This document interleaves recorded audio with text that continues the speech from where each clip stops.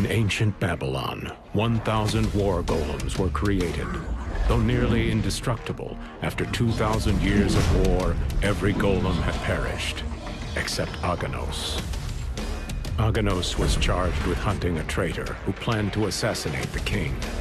The traitor, once the king's trusted advisor, is the feared sorcerer Kan-Ra.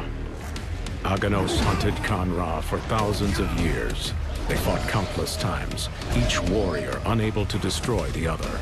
500 years ago, Aganos tracked Kan-Ra to his hidden temple.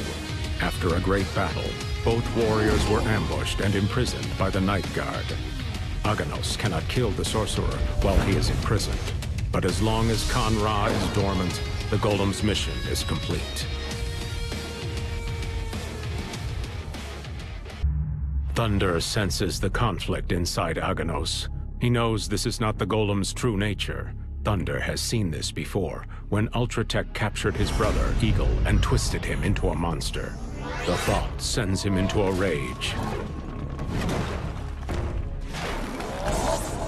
He subdues Aganos, destroying the Fulgor technology controlling him.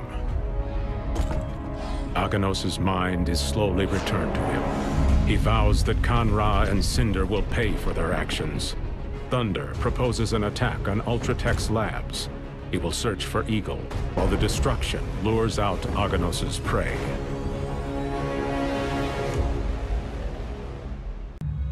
The warriors battle through the Fulgor army in search of Eagle. Fighting alongside Thunder reminds Aganos of ancient battles in ancient times. For thousands of years, he has been a slave to his orders, leaving him the last of his kind. In unfamiliar times, there will be no more orders.